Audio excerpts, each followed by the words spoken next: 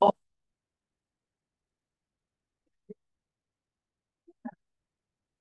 oh yeah, I would love, I would just.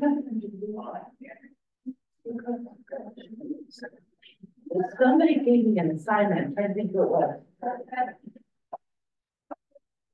What are you doing? It was either. Sort of for a book club. It's they told me to get a book and read it and present it next year. And I was like, oh, looks like a great book, so why not? So I'm kind of game for that. So yeah, it was somebody from church. I'll have to look back and see. It wasn't Carolyn's, although you know that's who. Oh, it's okay, I'm not very into it, yeah. It's always been a great connection. Oh, yeah. It was either Janice Kemp or forget the first name. Wheeler. What's her first name? Margaret.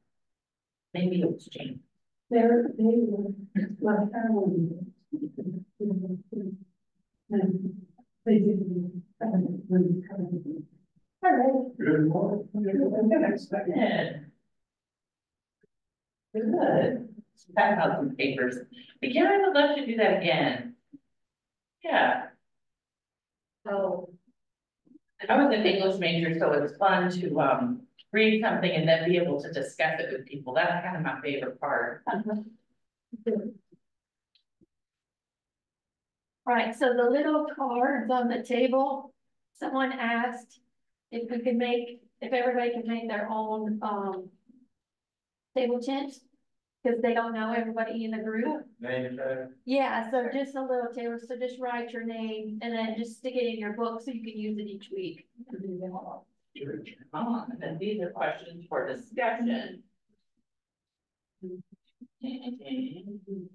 All right, you're good to go. Gonna make it. All right. I heard Guy's voice, but I haven't seen him, but obviously he's here. He's here, yeah. Actually, he told Sherry to tell you, and I was walking by and she said you were down here, so I should have said, oh, I'll tell her that these copies were made. Good morning. Good morning, how are you? Pretty well.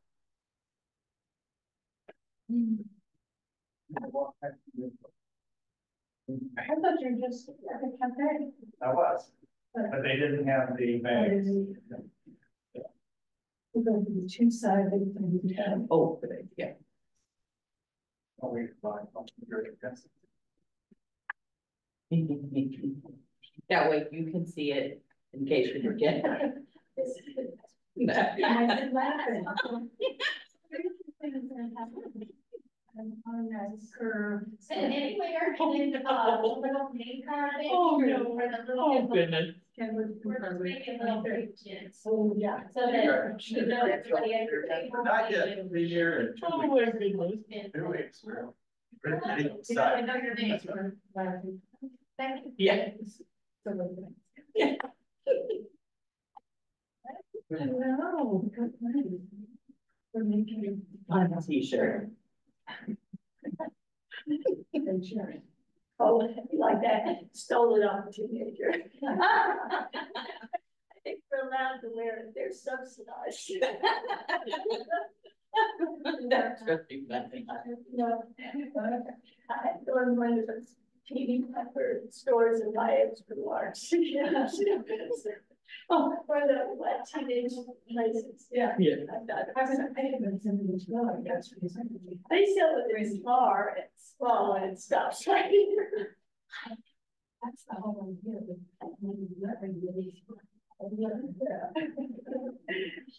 Well, high-waisted pants just came back, so we'll see if the teenagers pick up on that. All right.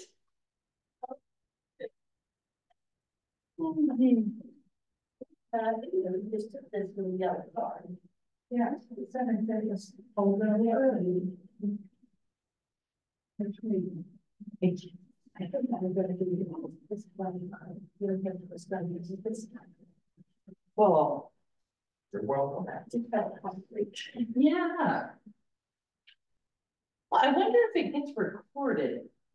Well, I thought so, but then last week, when I checked, it wasn't available. I thought like Jesus and John Wayne, Right. even though I couldn't be there on Thursday. That, yeah, make sure we go back and during the discussion, but so far I didn't see. Well, let's see. Let me send a little. Jesus and John Wayne is still. It's still out there? That's good. He's good. Yes, he's great, and it's still really nominal. This one I'm fine. Yeah, good. They will. They will. You think they will? Like, Was last week.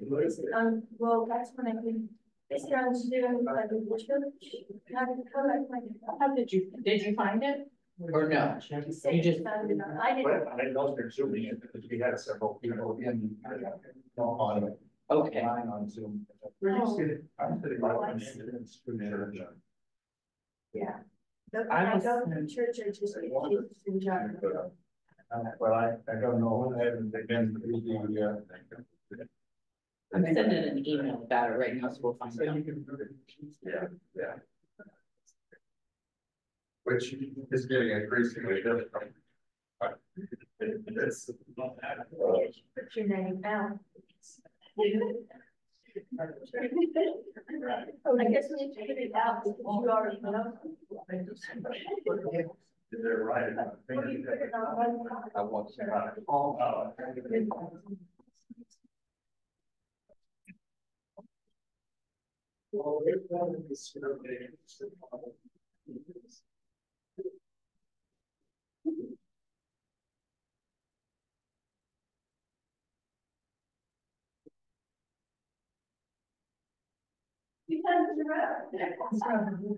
I'm happy. Send our new tags for next week. Which means they're very fine. Yeah, that's our reason. I'm sure it's inflection.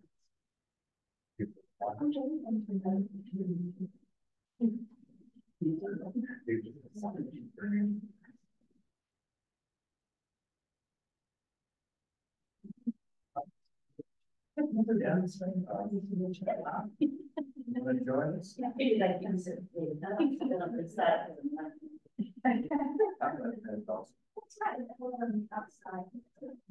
It was.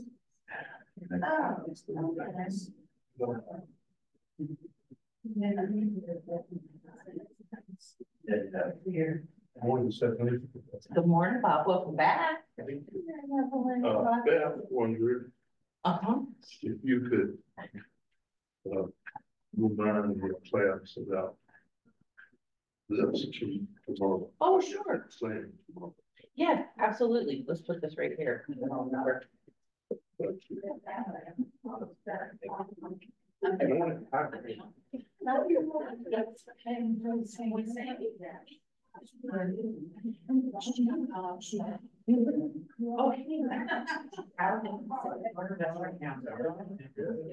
And she's not checking in. Because she didn't have a hard time letting go. She loved it, but it's okay. She needs that right. And for that, and they're planning a memorial service for her mom later this night. I know. We do. Well, let's see. Her mother passed away Building joint retirement. 2 weeks before she left on June 1st. Not quite retired, July 1st. Yeah. I send her. Yeah. You can send her a text about some of the places that she Very is gracious, generous. spending time. Fun to hear. Yeah, some of his colleagues. Gifted. Thank you, Lamar.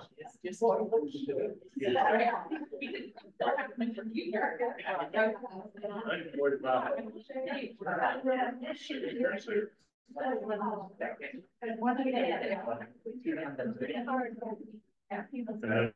three sons. Nephew.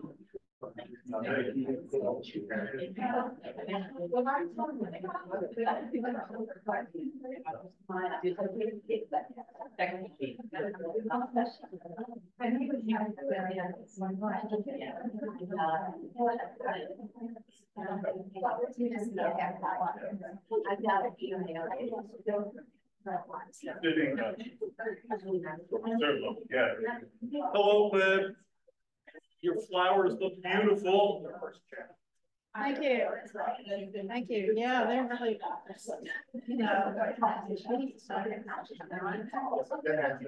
My irises, I'm sorry. And they're very tall. Yeah. Yeah, yes. They are.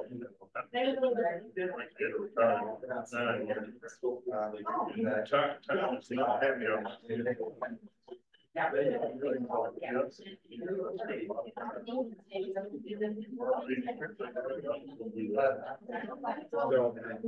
think, I have no idea what I. Yeah. Right. I'm glad they came out. They just kept growing vertically. And I thought, man, it was done. And then I put a flower. Yeah, I mean, well, that's the, you know, Will is. Will's a gardener. Liv's a master gardener. Oh, yeah, You're a gardener? I am. Do you do vegetables, flowers, or both? Mainly vegetables, but we have flowers. Yeah. I'm doing our,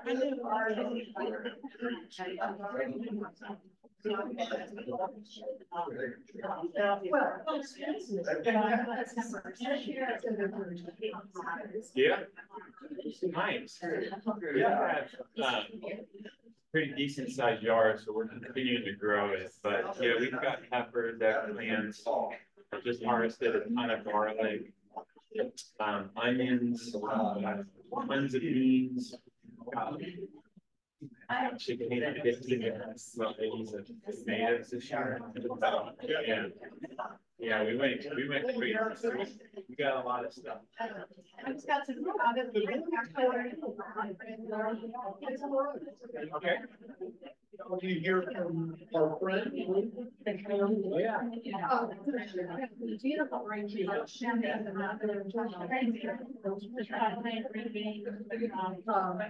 I guess Yeah. Yes, yes. We made green beans last night. I just coated them in garlic. Yeah. And just a little bit of lemon and all. Yeah. How are your peppers doing? Yeah. Hello, Joanna Hall. Hi, how are y'all? Good, thanks. Good. I'm shuffling kids around this morning, so I'll be in and out of the car. Wasn't there a song about shuffling? Yes. I seem to remember hearing that as my They're really children were driving around. white crackers too. That's fun.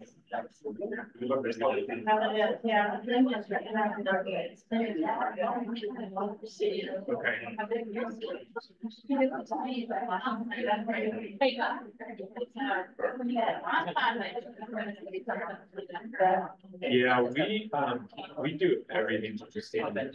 I mean, it's cheaper, but I don't think you can usually get better stuff.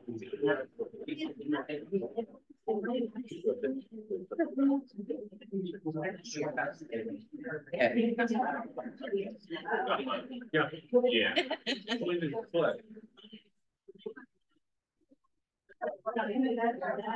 Oh, wow.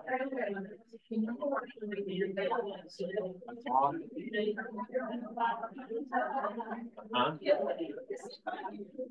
I just, it was late, but I just put some of those in the ground.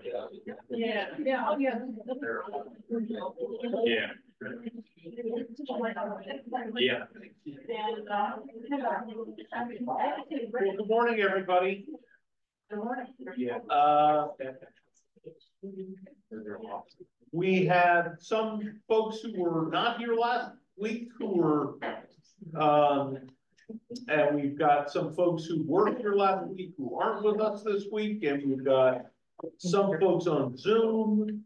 A couple of announcements before we get started. Lib Caldwell, raise your hand, suggested that we maybe make little name tags, tent names. It's a Texas, looks like a cat. It does. With a name on it. Gosh, your tents are a lot simpler and older than mine. That's all I have to say. Mine actually have sides. So Your tent names. So you can go ahead and do that. So you know those around you. And you just leave them at the back and we can leave the client. Leave your tent names and then we reuse them every week. We could do that. Or alternatively, you could put it in your book and bring it back with you. But we could do that. Yeah.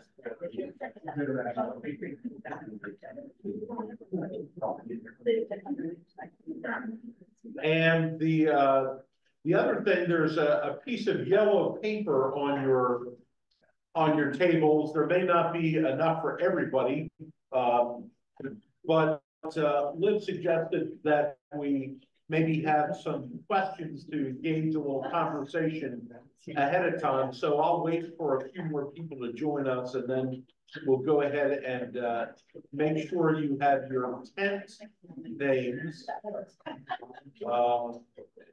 I think my tent name, or I was going to say Pullman. I'm trying to think of Osprey. What brands of tents are there of tent names? This is professional educator language, not stuff I know. Good.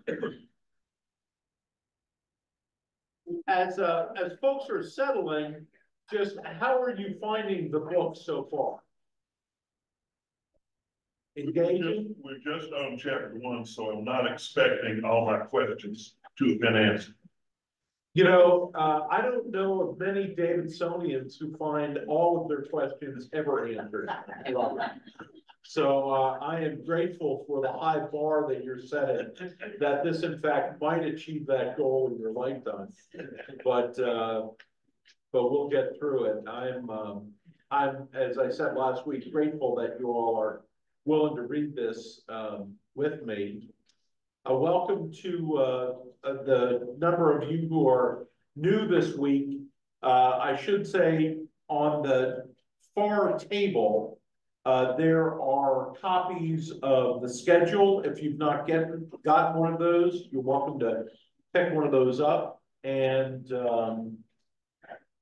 there are copies of books. I assume everybody has a book and is finding it readable. Anything else for the good of the whole? Rosemary is not with us today. One of the things that the Thursday Morning Women's Bible Study does is write cards to those who have been in hospital or needing encouragement or something like that. And I believe that we'll continue to do that this summer. But what we've done in past summers is Rosemary's written a number of cards and left it in the back or on the side table where we all can sign. And we remember our folks who need a little encouragement. Stephanie, you might want to talk with Rosemary about that. You got it. Ann Ridley had a birthday this week. We celebrate that with you. Hope it was a good birthday. Good. Anything else for the good of the whole? There's an announcement from the Westminster Cafe about the Authors Roundtable, which will be this Friday from 10 a.m. until noon down in the cafe. It is free. The authors that will be there are Jane Lorenzini. Her books are After the Rain and the Growing Season. And then another kind of up and coming author is Samuel Walton Owen. Oh, Sam's gonna be there, great. Yeah, Church member. yeah. As far as I know, he's up and coming. I guess I don't know that for sure. It's up and coming as an 80-year-old. Yeah, love that. Well, his book is called Old Times Not Forgotten. Yeah, as told by a son of the South. Oh, that sounds intriguing. Well, interestingly, you may not know that he was on the, I believe it was 1963 to 62 undefeated University of Mississippi football team. He was captain. And was overshadowed by the fact that 101st Airborne had to be on campus that year. And I remember this all correctly, Robert? Yeah. Yeah. But it's quite a story, so, good. All right, go ahead in your tables, greet one another, make sure you know your name, and see if you can talk about that first question. The authors contend our lives have all been shaped by world empires in some way. Do you agree? How do you understand empire? And what's the difference between world empires and the kingdom of God? I'm just going to jump into the shallow end. Perhaps, Jolene, you can join that table and spend just a few minutes talking about that. Okay. Certainly, but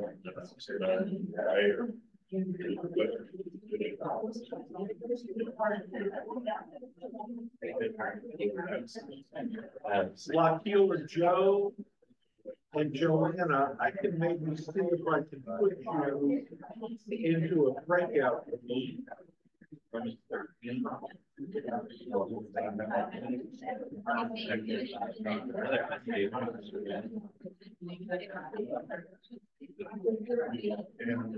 Hey, Guy, Yeah. it's Lokil. I don't need to chat. I'll chat with Joanna if she wants to. Let me put you in a room. Oh, great. I can't wait.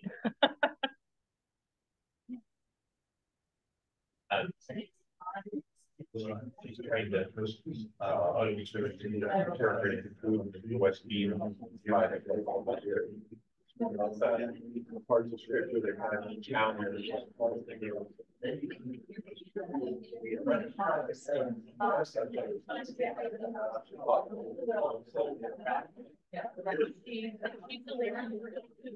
Yeah, but right after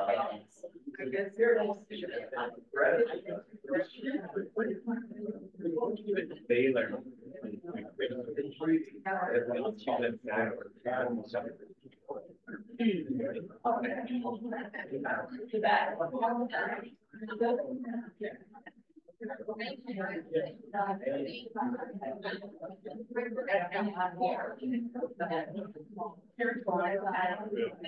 Yes.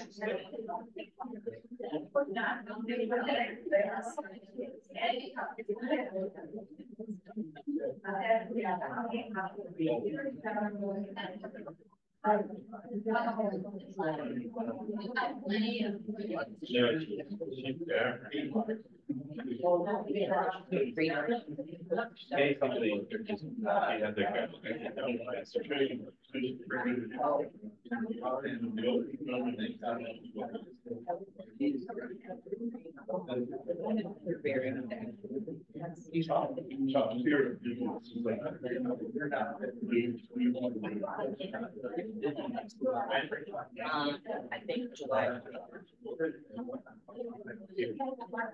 Welcome. All right. There is. And there's some questions. Just the thanks. She's filling in over the summer. If she kind of doing the bridge. They did. Yeah.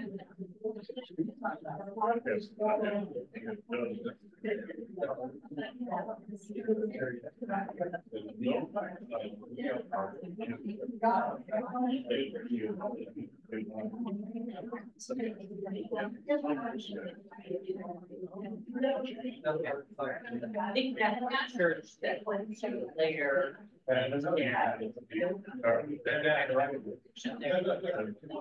Yeah, in particular, July 21st.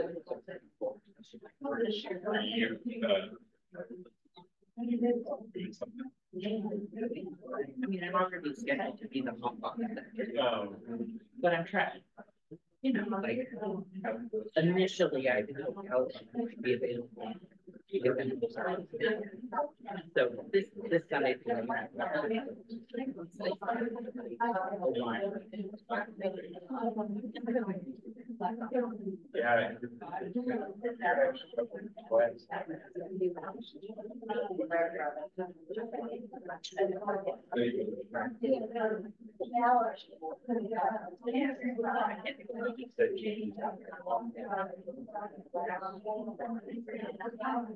Yeah.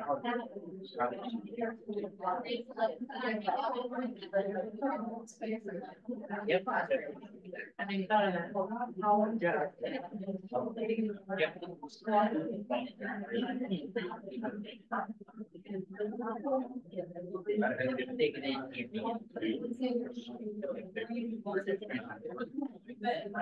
It's not right.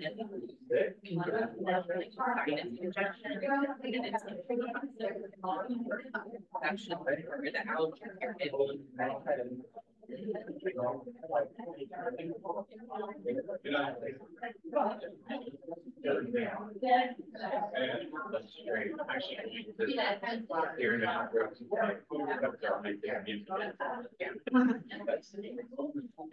Well, and so because it impacted your station.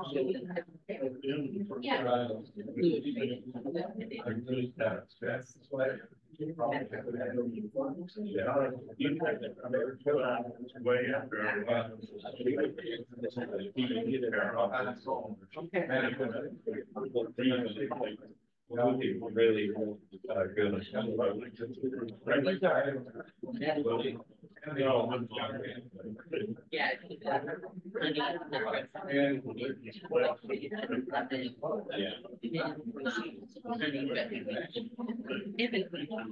Not necessarily. Oh, I got.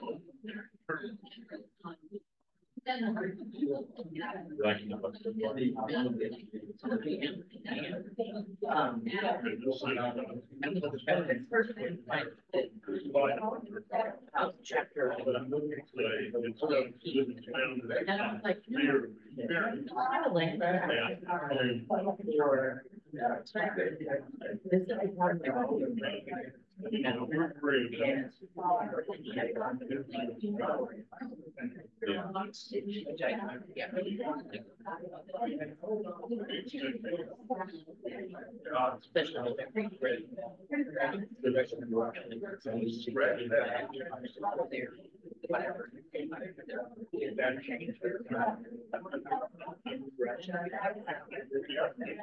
Essentially, Yeah.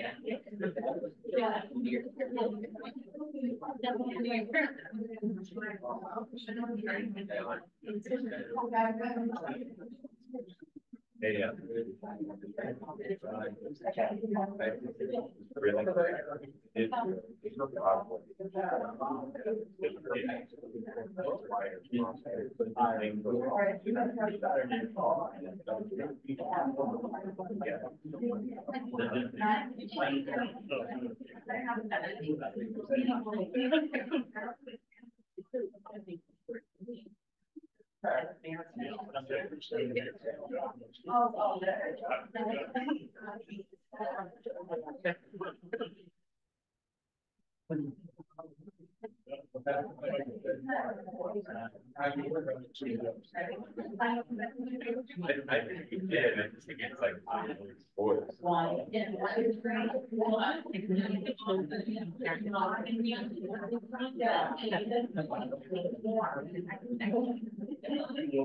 Well, I'm saying you said it.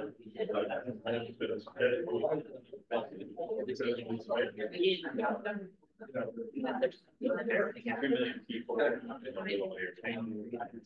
You have like.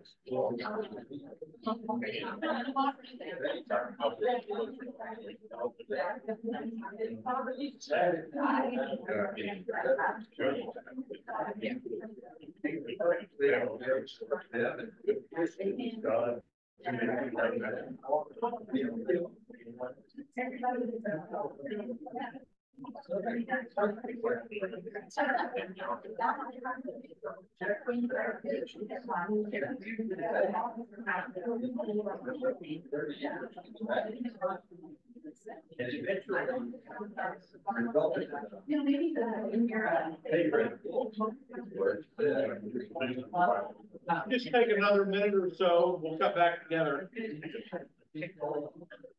I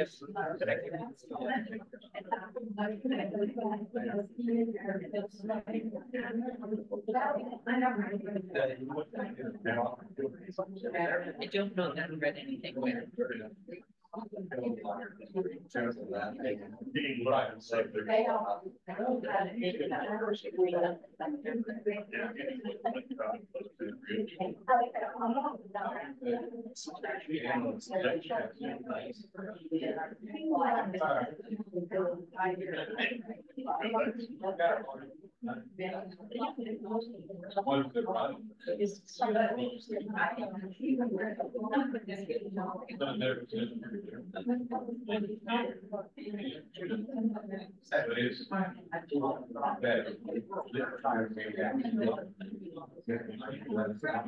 Good conversation. Let's come on back together if we might.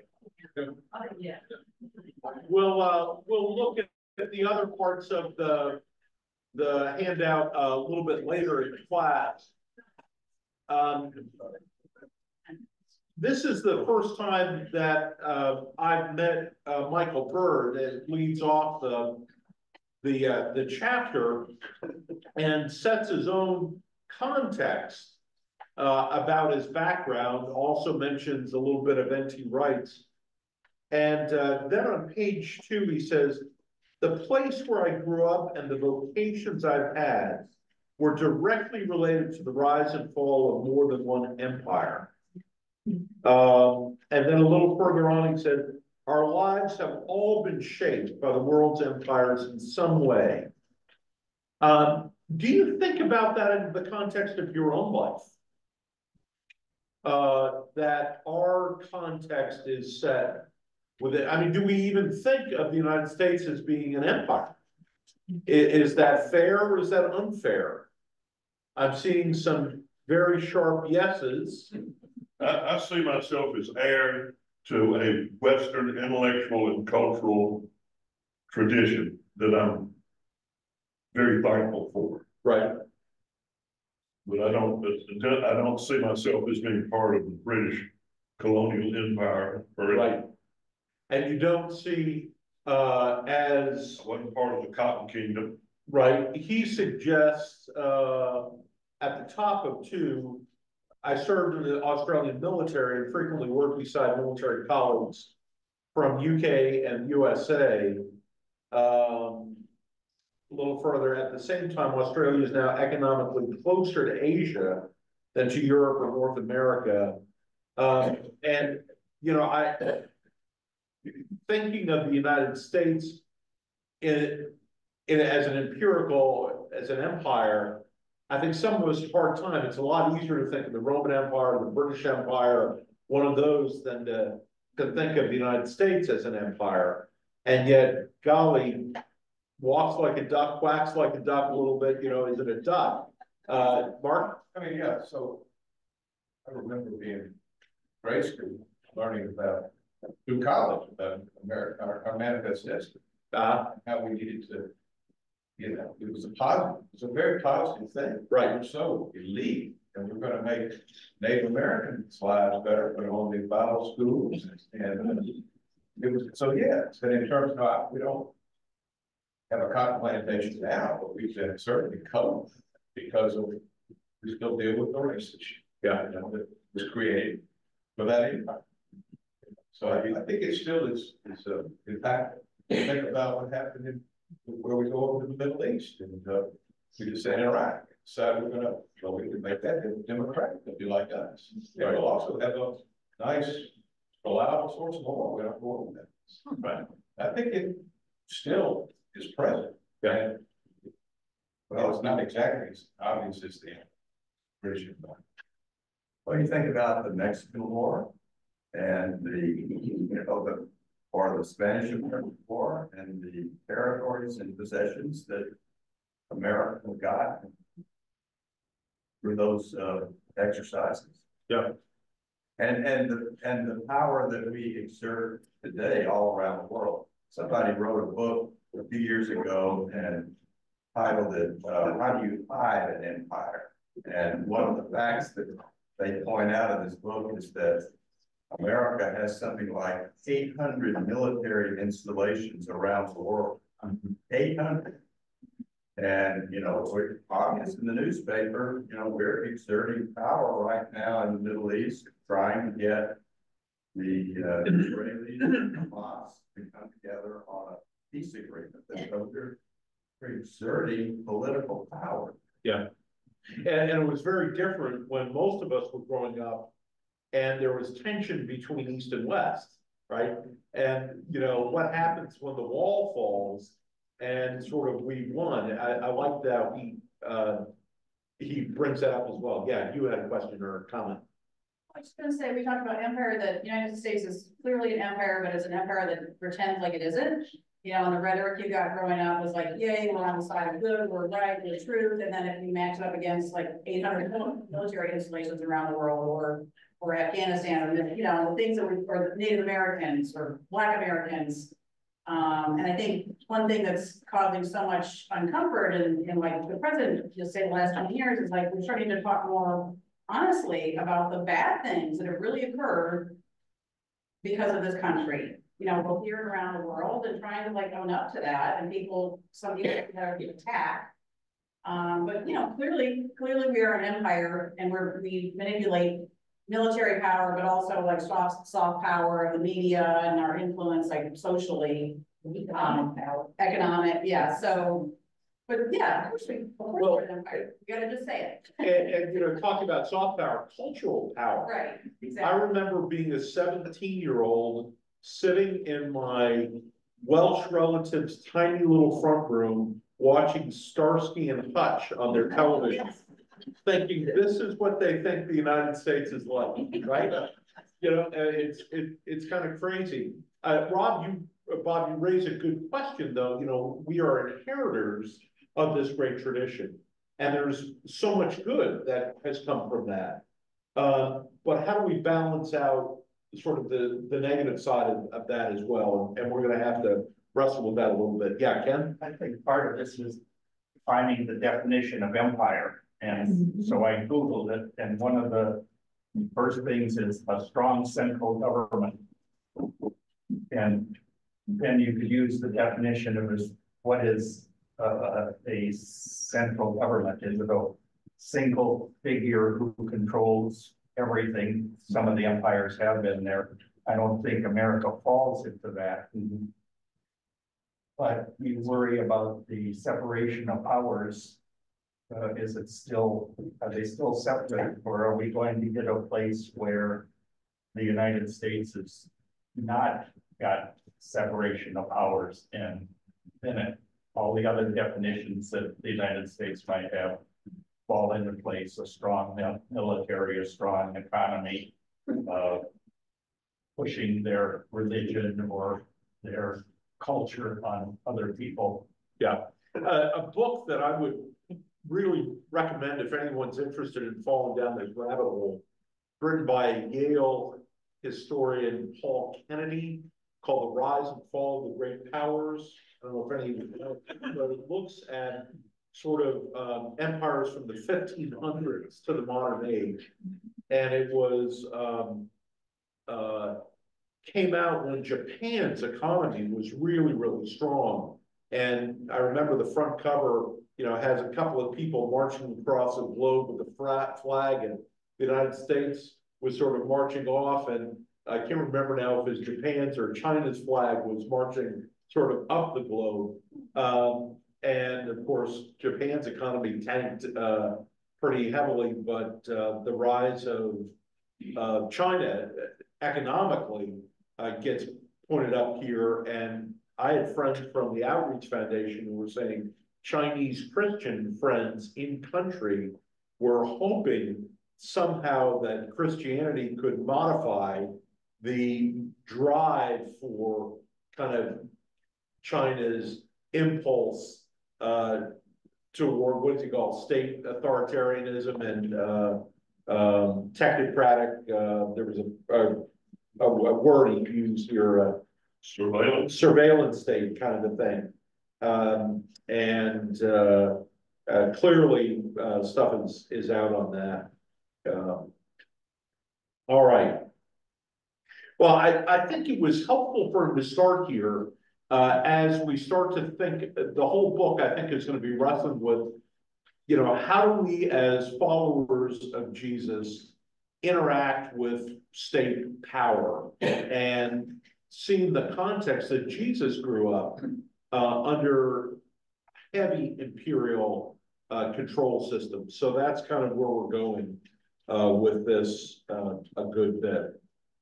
All right, over on page 3, what came next in the final years of the 20th century and the first quarter of the 21st were forces of chaos and cruelty that were thought to have been vanquished forever. Gosh, I don't know that I felt, you know, at the end of in the late 80s and early 90s that we had won and everything was going to be rainbows and unicorns.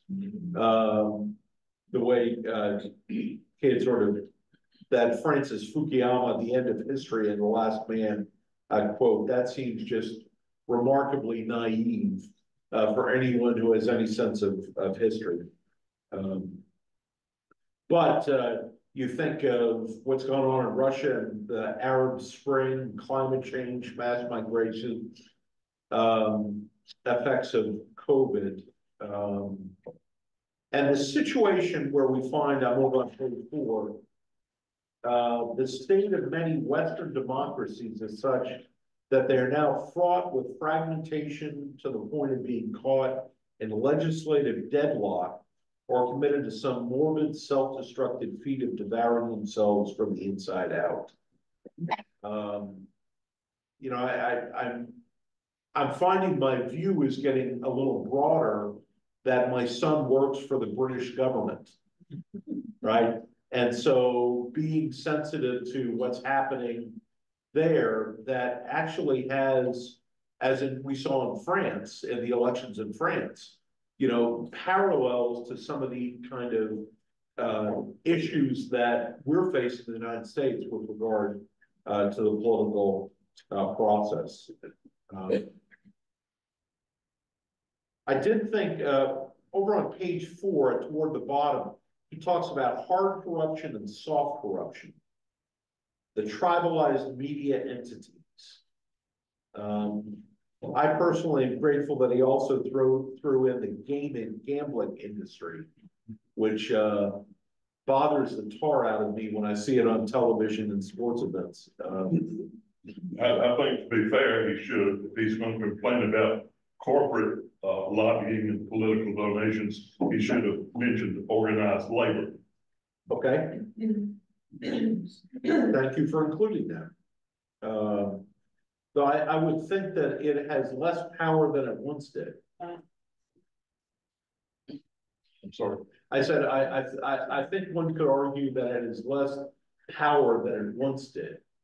Because of fewer union members. Right. I mean, you know, I grew up in a steel town and remember what that was like.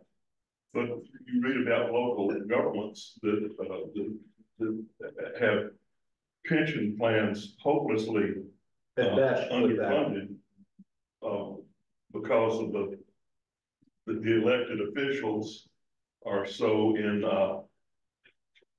in debt to the government workers union and all that keep them in office. Right. Was that your experience in Jersey? That was yeah. All right. Over at page 6, God's kingdom in a troubled world. A people of providence, purpose, and prayer. So we're invited to think about God's providence, that God is ultimately sovereign over history. I'm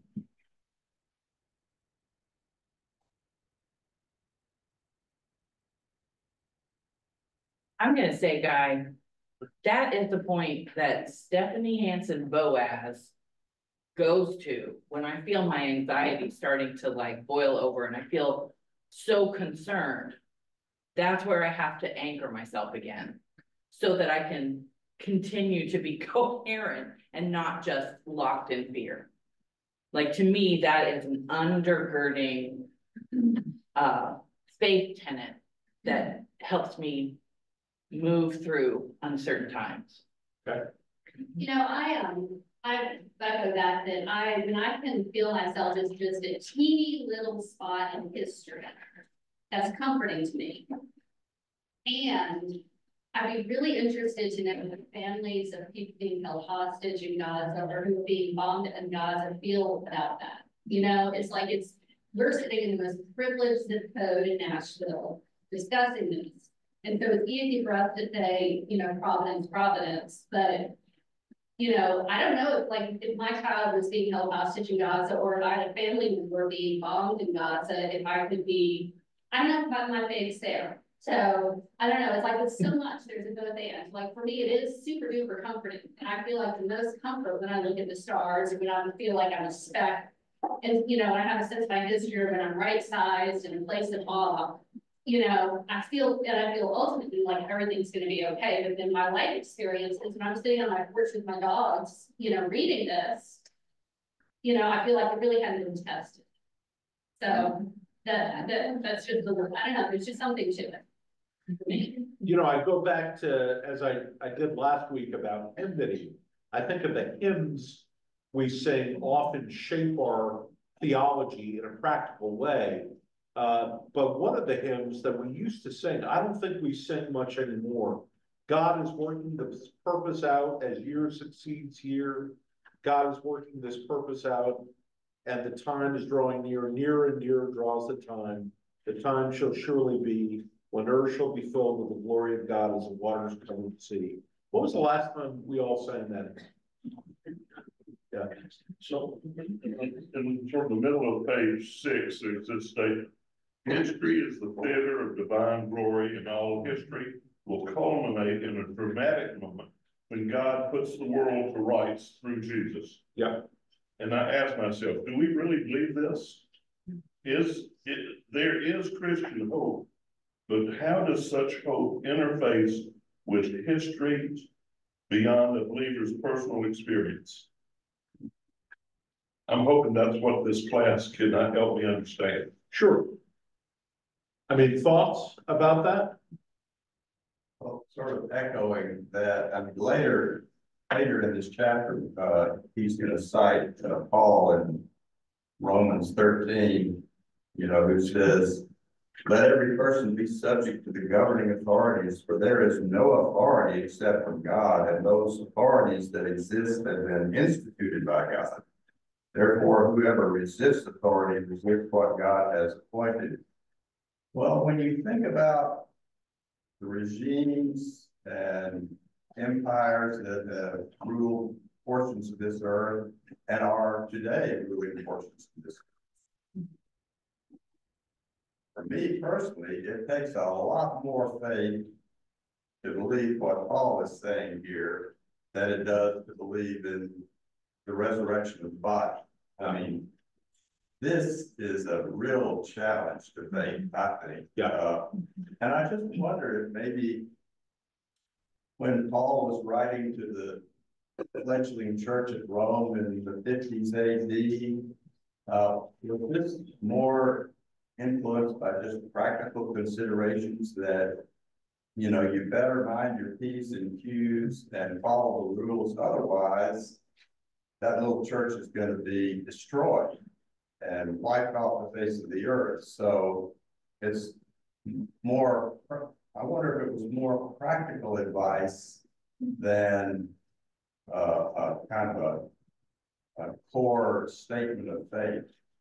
Yeah, what's real interesting, some of you, I think, read with me a couple of years ago, Howard Thurman's book, Jesus and Disinherited. And Thurman's grandmother had been an enslaved person, and whenever her master would bring a preacher on to the place, he would always be preaching out of Paul, you know, slaves, be obedient to your masters. And so she told him sort of distrust Paul. Well, yeah, so I mean, and so I think I don't want to drive a wedge between Paul and Jesus as people want to do. But I do think it's really interesting to think about how Paul throws down, I'm a citizen of Rome card. I get out of jail at a free card. How he uses the empire at places. I appeal to the emperor, take me to Rome, he's going to hear my case. Where Jesus doesn't have that at all, right? So we see, even within the witness of Scripture, a varied way of understanding this, and I think that's really, really helpful. We also know historically, the Lutherans have read that Romans 13 passage very different than the Reformed churches have. And because of that, in the 30s, there was kind of this, in Germany in particular, there was this understanding of, well, we need to be obedient to the state. Whereas Reformed churches historically have said, you know, we have this, we need to hold the state accountable to the vision of the kingdom of God. I said last week that Calvin puts the magistrate on the same level as the minister. But part of that is helping the community to get to the highest good through the lens of what we see revealed in the whole Scripture, understanding that all of us are temporal, that God alone is in charge. And, you know, the history of the King James Bible, right? The King James Bible is the authorized version, and when King James put it in every pulpit in England, he had a chain to the pulpit. But the reason for that is the Puritans over in Holland and in Switzerland are using this Geneva Bible that has marginal notes along the side. And the marginal notes, especially in the prophets, are if the king is a tyrant, it's your responsibility to overthrow him. Right? So I mean, I do think, and I was going to say this a little bit later, what we find in Paul and in the rest of Scripture, I think, is this narrative that undercuts so much of kind of authority. You know, how do we understand people different than us? Well, you look to Paul's passage, there's neither slave nor free, nor Greek nor Jew. You know, all of us are equal. Okay, how does that deal with the outsider? You can even see in Isaiah, you know, in Deuteronomy, it says, if you're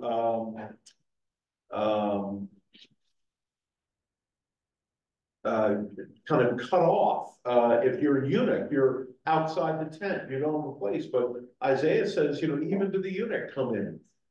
You know, so how do we read that there's a vision for liberation in the text, even if that's not necessarily the dominant motive word? So I think you're absolutely right. Paul is giving very explicit advice to these communities that are living under threat. But at the same time, and the book points this out, I think, well, he's also saying, wait a second, you know, there's a king above this and you really belong to him. We'll get to that in that section, but thanks for pointing that out. I think you're absolutely right. Anything else? Will, you got anything yet? Well, I just would reiterate what you're saying. Paul's writing to a specific community at a specific time who's under the thumb of Roman oppression, and he's essentially protecting them by saying to obey. But he starts the 13th chapter saying God's the ultimate authority. So he starts the 13th chapter, the first verse is God is the ultimate authority. Then moves, well, you should, you know, respect the community at hand, whoever is ruling. And it's written to the community, not to rulers. And I think that's another important kind of a distinction to make when reading it. But to get at Robert's point, this history is the theater of divine glory. I always thought nature was the theater of divine glory, but I won't quibble on that too much. But this notion of a culmination where God puts the world right through Jesus. The end of history is neither a whimper nor a bang, but creation itself transformed into new creation. I mean, don't we pray that thy kingdom come, thy will be done? And is there a hope that that day will finally come? And I think you're probably right. The question is, we say it, but do we believe it? Do we believe it in that way? I remember when I was a pastor in Illinois, and I was with a group of community clergy, and we were doing an Advent study, and sort of the question came up about, you know, second Advent, right? O come, Emmanuel, ransom captain Israel. That happened once, but we believe it's going to come again. And virtually none of the other pastors in the room kind of had a working belief that Jesus was going to come back. It was a little surprising to me. I mean, I can be fuzzy about the timetable and what that looks like, but I believe kind of this is what the universal church has believed and professed from the beginning. So, all right. Beginning, it was like, it's coming soon, and so, but now 2,000 years later, right, it's a little harder to envision that. Yeah, exactly. Thank you, Ruth. That's very true. I mean, Paul's preaching is Jesus is coming back day after tomorrow, so get your lives ready. And then the Thessalonians are like, hey, what about my Uncle Fred who just died? And Jesus hasn't come back yet. So we see Paul in that earliest letter in the New Testament having to struggle to figure out what do we, it's called the delay of the parousia, the delay of the second coming. How do we deal with that? What does that mean? So I think you're absolutely right. Maybe the hymn we need to be singing, as opposed, in contrast to the one you did, keep your lamps trimmed and burning. Yeah. Yeah. I thought, Bob, where you started, I'm thinking that paragraph, history is the theater of divine glory, isn't that what you read? It's a really interesting paragraph to remember. I mean, back to where Stephanie started, what gives you hope at the end of the day, when the world just seems so, structured. Yeah. History is the theater of divine glory. History has an end date. History is a canvas upon which God and Jesus answers and addresses the most pressing facets of human existence. I'm just reading the paragraph on page 6. Okay, third paragraph. Third paragraph. What page? Page 6. History is the theater of divine glory. It has an end date. It's the canvas on which God acts. I think it's a really interesting. And so his suggestion, the author's suggestion, is that God has a purpose toward all of this history is moving toward, right? And we're just part of that. I think one distinction he's making, though, is that history is unfolding in the complexity of human agency and free will, right? And the ultimate eschaton, Perusia, the termination of history and God's purposes is ultimately ahistorical. Because I think if we start attributing historical agents to God's final work, we're just creating idols. Yeah, and there's a tension there, though, isn't it? Because the text itself is Cyrus was one of those. But I think the distinction is God is at work through these agents, but God is not consummating history through these agents. Fair, good, yeah. Because that's what happens when we have our hopes put on humans, and that's like Psalm 146. Do not put your trust in princes or in mortals, right? And so we can see God at work in the world, but God is not consummating history except and only through Christ. Okay, good. And, in this first part here, the empires are not Christian, they're pagan and all. What happens when the Roman Empire does become Christian? What happens when, and then that goes against God's vision, I guess, but even though it's supposedly Christian. And I think that's what we see now. I mean, to me, what really struck out was and on page 22, where it says John Klein is celebrating, you can see what he saw, that Roman power called self-wanting, looking for predatory, and idolatrous fusion of three areas, right for judgment, like greater than parts. Substitute the United States for Roman power, and I think it's very apt. I think it's weird today, once that was, yeah. Yeah. I think another sort of element of this is we as human beings want to be in control, and we think that, you know, if we could just control it, the world would be great. With our democracy, we just let it really work. Everything, and the bottom line is, we just aren't in control, and we're all pulling our hair out at where we are right now, and we're not ultimately in control. Fortunately, God, because I found this latter part of this chapter actually very encouraging. I get back to the standards. And Maybe you can help me sometime define what the kingdom of God is. yeah, we're gonna wrestle with that a little bit. He provides For the rest of our lives. he does a little bit of that here. We'll take a look at that. Also, so we talked about providence, purpose, and prayer. People of prayer, we have permission and indeed a command to pray.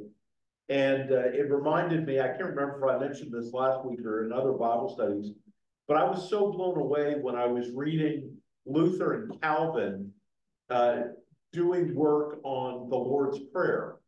And when we come to that little petition, give us this day our daily bread, both of them say, well, you're praying for the king, that there'll be peace in the land, because if there's not peace in the land, then the crops can't grow. And if the crops can't grow, they can't be harvested, and the carter can't take them to the miller, and the miller can't make flour, and the baker can't bake bread. And all of my like, wait a minute, I was just praying for dinner, and you're inviting me to pray for the entire political economy. I mean, how do these guys who are hanging out in the 15 and 1600s know this stuff? I mean, it was so expansive. And I think that's, you know, we forget that how the stuff at the top affects folks, you know, at the bottom. When I was in Africa, I heard a proverb: when the elephants fight, the grass gets trampled. And you know, how this affects people in their daily lives when hyperinflation hits and all those kinds of things. I did think on toward the bottom, or the last paragraph on page 7, we believe that the church's answer to global crisis of our day and some is the kingdom of God. But I thought about, and I went back, who remembers when Machiavelli's The Prince was published?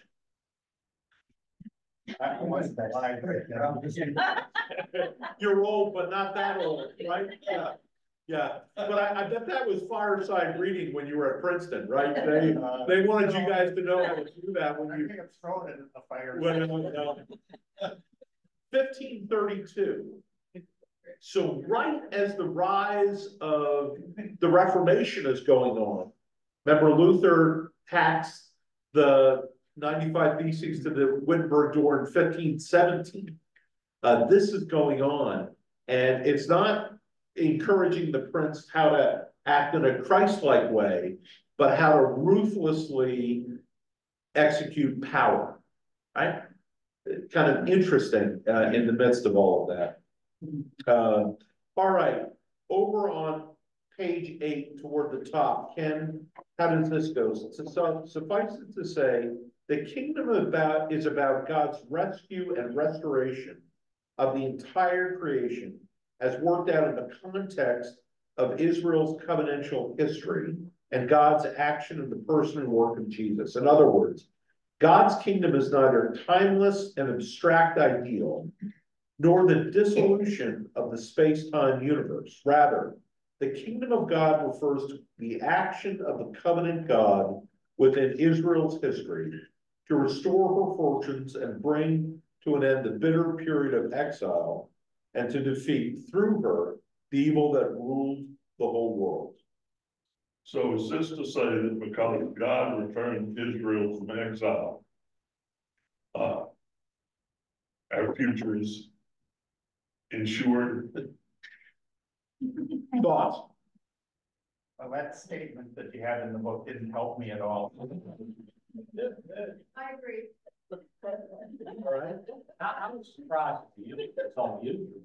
Yeah, it's being so critical to the term coming of the kingdom. Right. Yeah, and what's really crazy about that is when we came up to the year 2000, many conservative Christians, kind of latched onto that. So we had Texas ranchers breeding red cattle to take to Israel because there's an obscure verse in Revelation about the red cattle needing to be there, all of this sort of crazy stuff.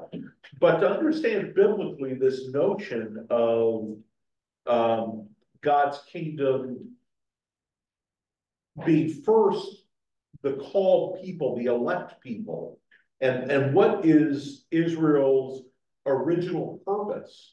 To be the light unto the nation. It's through this elect people that God glory would be known to all the world. And so I think that's why they're looping it back in, rather than the restoration of Zion or something like that, okay? Because quite frankly, the history of God's people, Israel, has not always been particularly favored on how they have lived out that divine responsibility. And he kind of puts that up as well. So, Ken, I think that in some ways, this is trying to be a kind of a very careful definition, but not necessarily as helpful a one. Well, if you go to the bottom of page 8, I think this might help give it more clarity too. The last sentence, not a kingdom in the sense of an earthly empire or an ephemeral spiritual state, but as a vision and vocation for faithful action that works to bring God's kingship over every facet of human life. And so the kingdom is a working out of faith in the lives of the church and of Christians, but not in the sense of like an empire or some like spiritual community that excludes itself from the rest of I like that. But again, my vision may not be your vision or somebody else's vision. I mean, but that's the work of the church. Okay, so That's what we're doing right now. We're discerning what the kingdom is in the context of scripture and the larger tradition of the church. And that's constantly a process. There's never been a correct definition. I was going to say my definition of the kingdom of God. Well, yours is correct. Might be different. Thank you, I always. About the notion that we are not to bring the kingdom of God to reality. We are to prepare for the coming of the kingdom of God. Yeah. Right? Well, another sentence in that same paragraph that Will just cited is helpful to me. The one that begins, it was a way of summarizing what God had embryonically established in Jesus, the spirit-led work that God was doing among them in the present, and what God would establish in the fullness of time. So there is, Jesus said, the kingdom is here.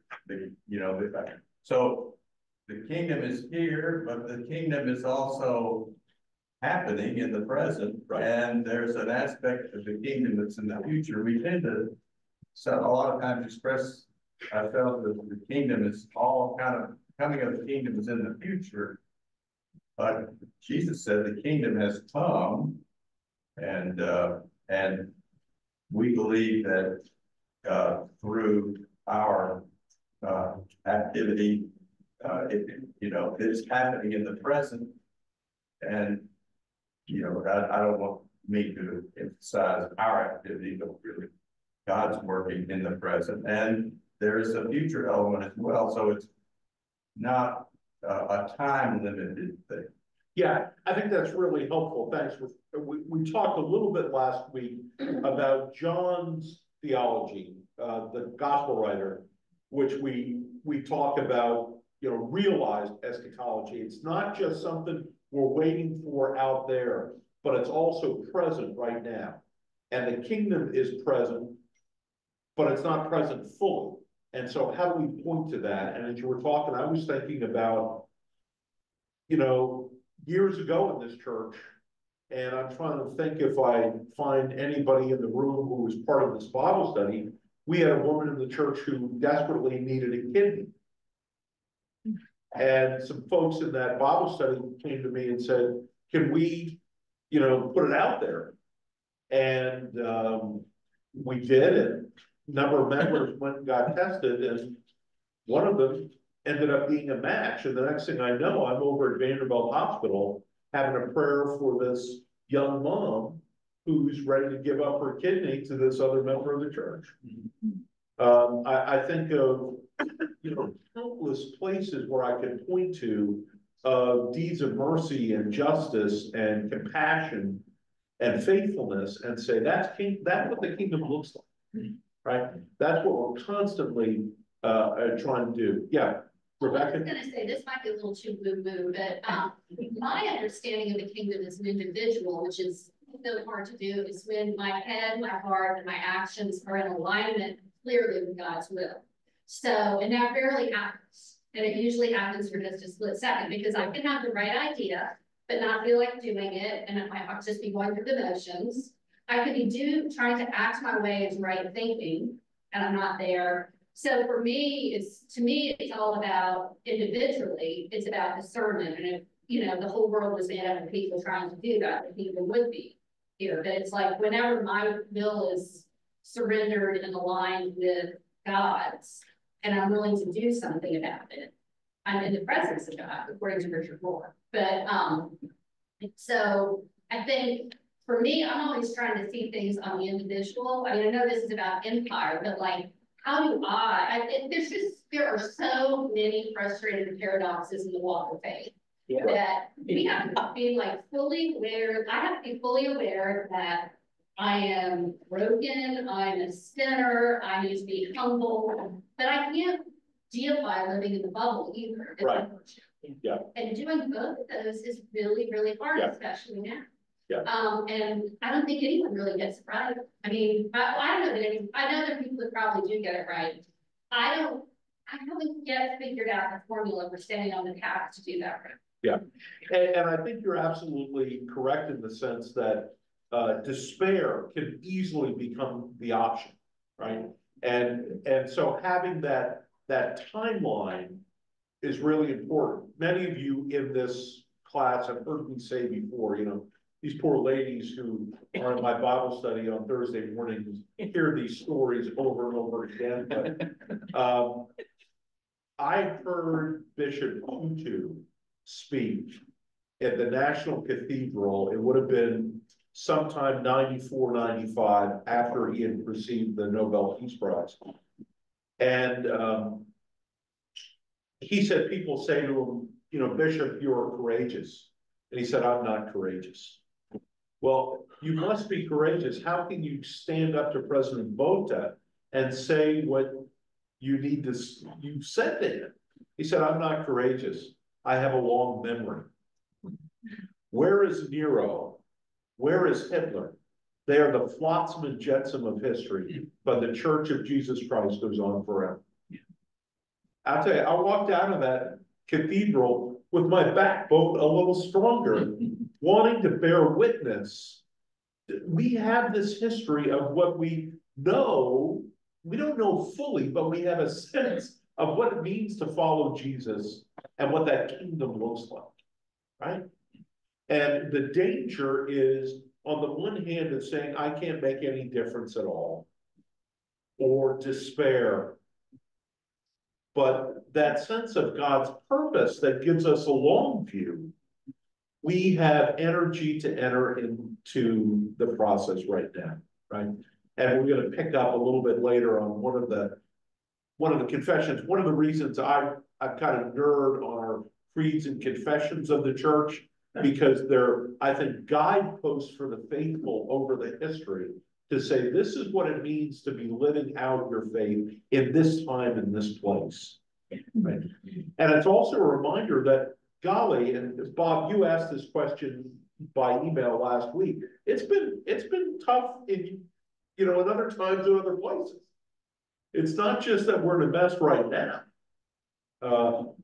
Back in when we were in the throes of the pandemic, I was reading about, pastors in the plague were bearing, 200 members a week. And are writing, hymns about being faithful in the midst of that. And it's like, what do you have to complain about? Put your mask on and stay home. Life is a whole lot better than it was back then, right? You were going to say something, Bob, and I cut you off. I'm sorry. Your train of thought got derailed? I'm silent. Okay, that's good. Janice has a point. I've struggled a lot with reading this, but I actually feel in our discussion here that something that I hadn't really thought much about, but the idea that the kingdom is on earth and it is also in the future. Where I think I've always just thought the future and not really here. And on the flip side, my dad, who was sick for 40 years, really sick, used to say, our hell is on earth. And I think often we think about hell as, I don't know, hell, so I better be good.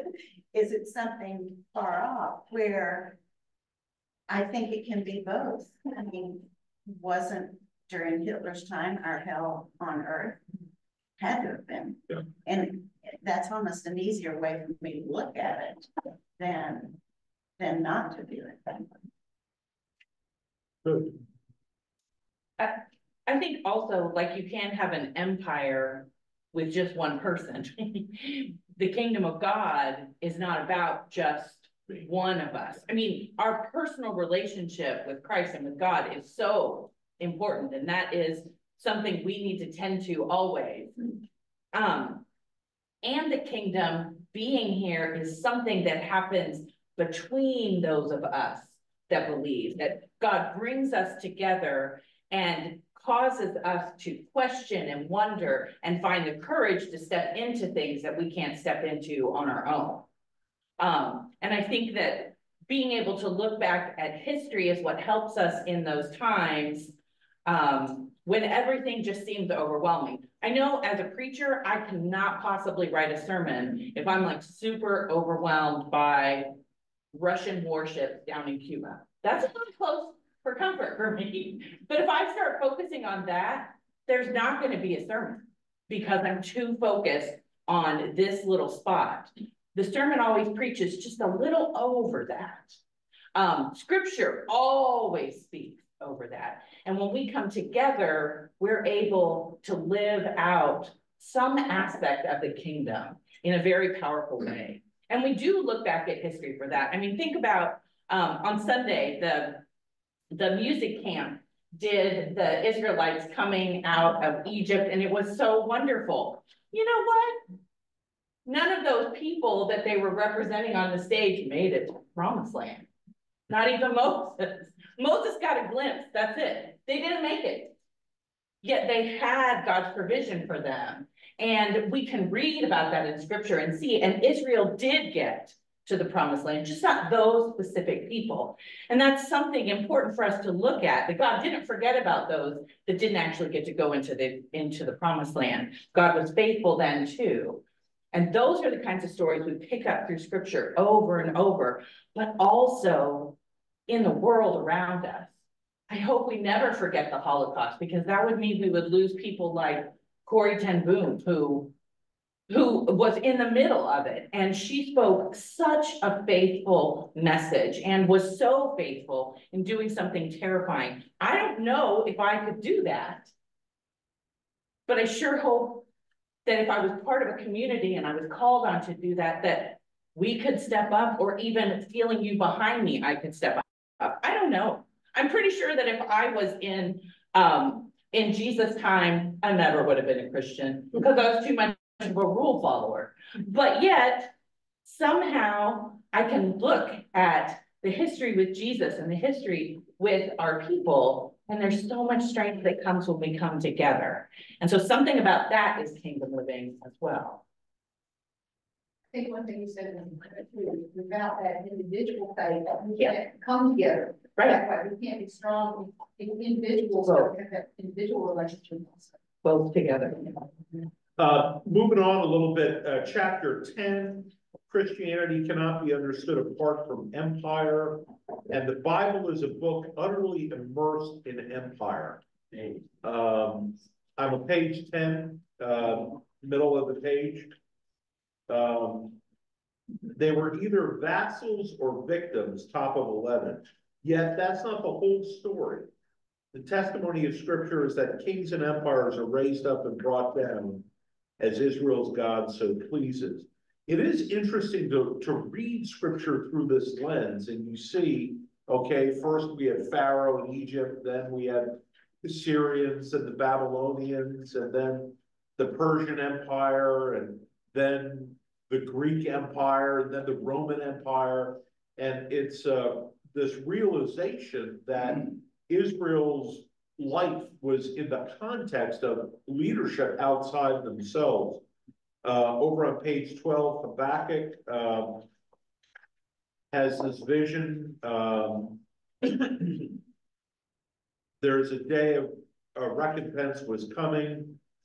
Yet God of the covenant, while God might use the kings for his own purposes, would never let them have all their own way. Then Isaiah comes along. I'm over on the bottom of 13 now. The messenger declares the demise of Babylon and the liberation of enslaved Israel, summed up with two Hebrew words, Malach Elohiak, your God reigns. God brings this deliverance by King Cyrus. And then Daniel, the vision of the four beasts representing the kingdoms of Babylon, Medo-Persia, Macedon, and the Seleucids. And then the one like a son of man, this multivalent symbol who represents God's kingship. And that vision would have, the author suggests, a monumental impact on Jewish authors, the historical Jesus, the evangelist, and John of Patmos. From Isaiah, I'm at the bottom of 15 now. We hear that the king of Babylon might think of himself as an ascending star, destined to rise above and reign beyond the celestial bodies, unaware that God intends to bring him down to the pit of death, to be left as a carrion for scavengers. There's a certain arrogance of empires. I'm now over in the middle of 16. Their despotic kings remind us of Shelley's poem Ozymandias. How many of you had to memorize Ozymandias? Frankly, you know, I think I'm one of the last generations that had to or chose to memorize poetry when I was in high school. I was kind of an indifferent student in many subjects, but read poetry widely and did exceedingly well in honors Bred Lit because of all the poetry I was home memorizing. But Ozymandias has always stayed with me. And it's this, it is this reminder, you know, that kingdoms come and kingdoms go. And, you know, you think you're on the top of the world, but you're not. I printed it out on your paper. Jesus, the early empire, this notion that his whole life was impacted by the empire. Over on page 18, that Sepphoris, or Sepphoris, depending on how you want to pronounce it, is only a few miles away from Nazareth. And that this was a major important city. There are a number of scholars who suggest that the notion that Jesus was just this little carpenter was maybe wrong, that it was more like a general contractor in business over in Sepphoris. I don't know that we can sustain that, but I think the scholar was named Talbot. He was in Charlotte. I used to have him come and talk to my classes at Covenant. But clearly, being so close to that town was important for Jesus. I liked on page 19, toward the top, the paragraph starting, thus when Jesus proclaimed that the time is fulfilled, God's kingdom is arriving. He wasn't offering people 4 spiritual laws or the road to heavenly bliss. Rather, Jesus was saying that the prophetic promise about the end of exile, a new exodus, a new covenant, a new temple, Israel's regathering and restoration were at last coming true. The kingship of God was being manifest through the things Jesus himself was doing, his own mighty deeds, healing, exorcism, and even his death. And then Paul following along, God's royal rescuing power executed in Jesus' mission and crucifixion and resurrection, and then the future reckoning. And that's where we get, as some of you talked about, the both now and later. I liked over on 20 at the bottom.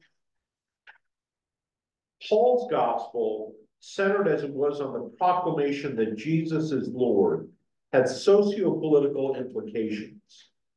The end of that paragraph, to declare that Jesus is Lord was to imply that Caesar is not. And then toward the end of 21, Paul was not a traveling evangelist offering people a new religious experience, but an ambassador for a king in waiting, establishing cells of people loyal to the new king and ordering their lives according to his story, his symbols, and his praxis, and their minds according to his truth. This could only be construed as deeply counter-imperial, as subversive as the whole edifice of Roman Empire. And there is, in fact, plenty of evidence that Paul intended to be so construed that he ended up in prison as a result of his work. He took it as a sign that he had been doing his job properly. I think that's an accurate reading of Paul, personally. Some of you know the little book of prayer poems, Gorillas of Grace. Do you know that? It's one of my favorites. And in fact, that title has given me a vision for what I understand ministry to be. That we're undermining the dominant narrative of the culture with a narrative of God's grace. And while I, in my little Oxford button-down shirt, I might look like I, can pass in the culture, I understand that these are in some ways camouflage fatigues, that I'm infiltrating the work of the world through a different narrative, and that narrative is of one of God's grace. I used to have in my first church, a guy who was the backup quarterback for the Falcons. And one day they were playing the Cowboys, and the lead quarterback got hurt and got out, and Scotty Campbell, who was only about 5'9", played for Purdue, went in and in the second half threw 4 interceptions. And the fold on the sports play as big letters, Campbell blows the game, right? So I run over to his house. I said, how you doing? Monday morning, he said, man, I feel awful. They don't pay me enough to feel this bad. That's what he said to me. Let that line leave in me. They don't pay me enough to, and I started thinking, most of the people in my congregation the men and women in sales, right? Are you hitting that mark? How do you, all of a sudden, your worth as a person is based on your performance? I don't believe that. Your worth is because you are a beloved child of God.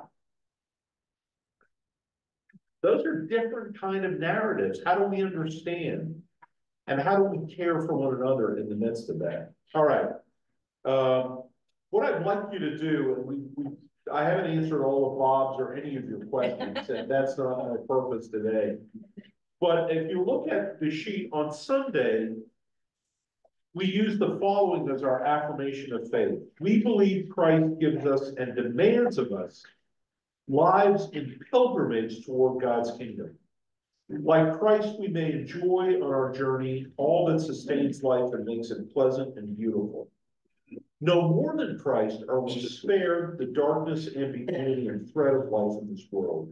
We are in the world, but not of the world. Our confidence and hope for ourselves and other people do not rest in the powers and achievements of this world, but in the coming and hidden presence of God's kingdom.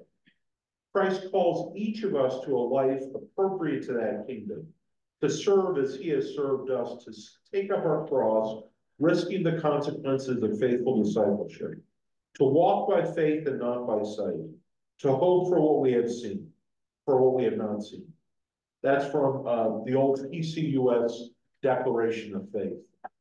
Talk in your tables about that. How do you understand that? How do you live that out? Is that a true thing that you can say? It's a second statement.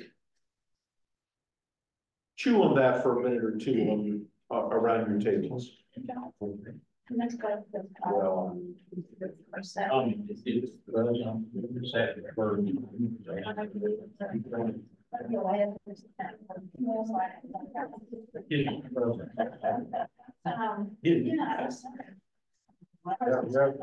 Will and Stephanie, are you all familiar much with this Declaration of Faith from the old PCUS? Yeah. Okay. Yeah. As folks, I think, are probably not as nervously inspired by the creeds and confession, and that wasn't one that I learned at seminary. You came to learn it after. But you all, did they use it down at your old church? No, we did the Apostles' Creed and Nicene Creed every Sunday. Okay. Occasionally we would use it, but maybe a few times a year. We were very much like Apostles' Creed. How about Stephanie? It's been a document that's been around for a long time, and so I have it in my book now. What's interesting is, Donovan and I think if you were to ask us, we were probably most informed by 677. And when I was at Princeton, Ed Dow was still kicking around, and he was kind of the primary author of that, which of course was written at least before there was any sensitivity to inclusive language. I mean, you can't swing a dead cat and not hit a mastering program from that. Yes. But the theology behind it, this was basically the Southern Church version of working out that same theology, but it's much more liturgically Europe, I think. And KC used it a lot when I first came to that. But I think Donovan and I probably use it a little bit instead of using it. No, I think it's.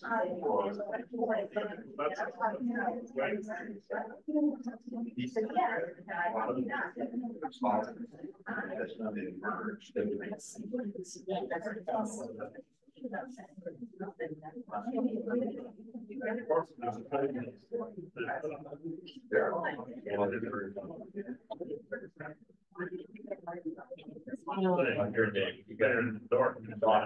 Today, I went to go.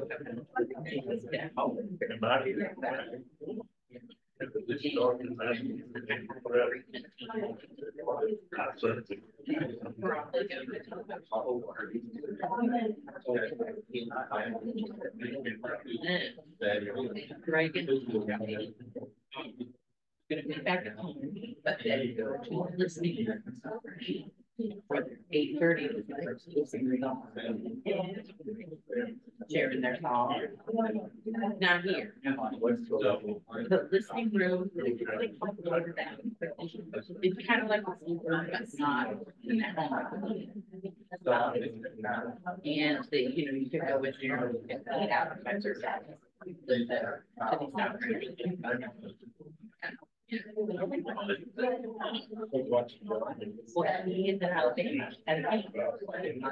Yeah, always have been in Alabama.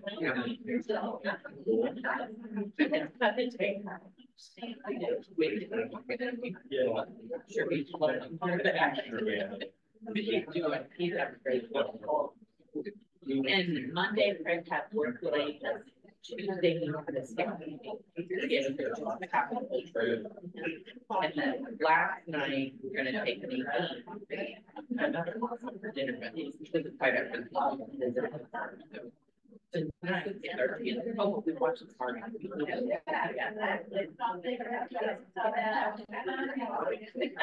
And then tonight, the listening room. Friday, we'll probably do our regular people. And then, Saturday, cast in the bed.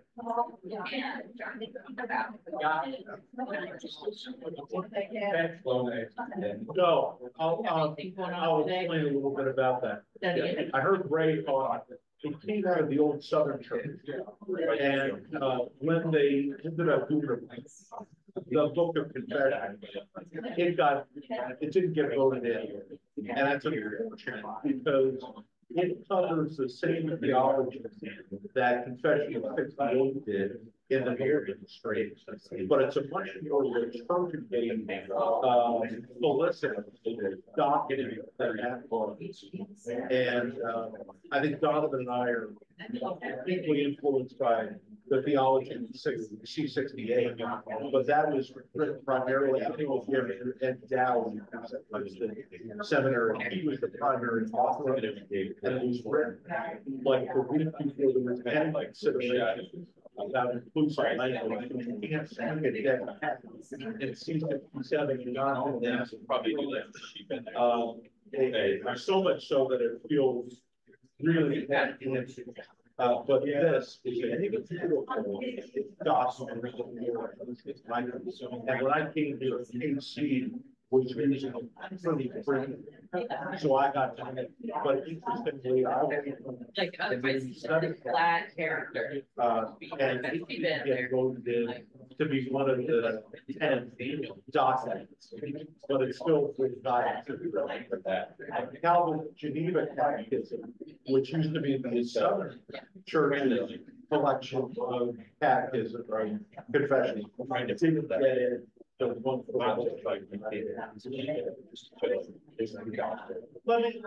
me call you all back. You're doing a great job talking, but I want to be good with our time. A couple of people asked, where did this brief declaration of faith come from? It was out of the old Southern Presbyterian Church, the PCUS. And when the denominations reunited in '83, a book of confessions was put together, and unfortunately it didn't get included. The one that did was the Confession of 68, covers the same theology. C68 is what I was saying. Donovan and I were really raised and kind of trained on C68. I think that this declaration of faith, though, is so liturgically beautiful in a way that C68 is not.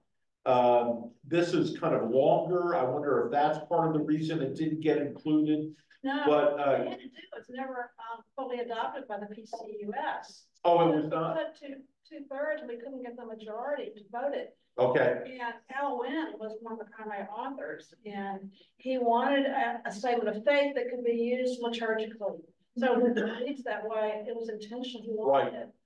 and so what happened is when the denominations came together in '83, the new reunited church adopted a brief statement of faith, which is more liturgically appropriate. But I still think that there are things in this that are so beautiful and worthwhile using that Donovan and I in particular will often reach for it and use it as our affirmation of faith.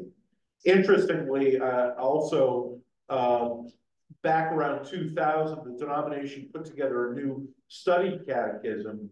I ended up doing work on that, and it didn't get adopted as one of our creeds and confessions, but I'll still use it often for teaching and for study, and it's really a very good document. That's more than you wanted to know. I also put Osmandius there so you can go home and read the whole poem. And I once was a traveler in antique lands. What a great line. Yes. The preamble, is this affirmation here, is that the current one that's liturgical that you're talking about? Yeah, that's, if you, it ended up being kind of a long document. If you want to see the whole thing, I have it here. It's really worthwhile getting to know. And I find, you know, part of what's very helpful for me in my journey as a Presbyterian Christian is learning these creeds and confessions, because they really are historic guideposts along the way of trying to confess our faith in the midst of changing circumstances. So there are 4 that are from the Reformation period. This summer, we're going to have the Barmen Declaration. I've got 2 folks on faculty at Columbia Seminary doing some teaching for me via Zoom about that. Yes.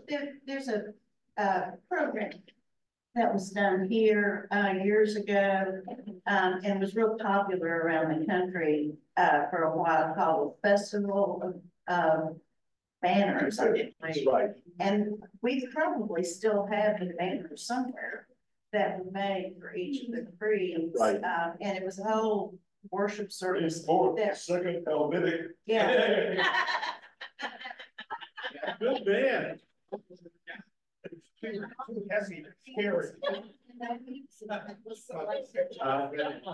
God is working His purpose out, and it's always a part at some point of that. One of those, yeah. Great. So, well, thanks for engaging this text and engaging it with one another.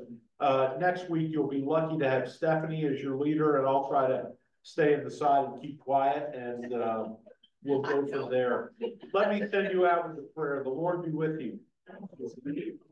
God of grace and mercy, we give thanks that we see you sovereign over history. Though we confess, oh God, that it's hard to discern always how you're working your purpose out in the midst of it. Give us faith that we might bear witness as best we know how in the circumstances of our own lives as you call us to be faithful. So we seek to define your kingdom and what that means in our own time and our own place. We thank you for those who traveled before, who have borne witness in their own seasons, that we can take encouragement and courage from their faithfulness as we seek to be faithful in our own. We lift before you the cares on our hearts and those in our congregation who need your healing hand or hope-filled presence as they walk their journey. Guide us now as we go, that we might share with others the grace that we so abundantly have received from you. For it's in Christ I pray. Amen. Amen. Thanks, Lakeel and Joe and Joanna and Dana and Dan. Grace and peace, guys.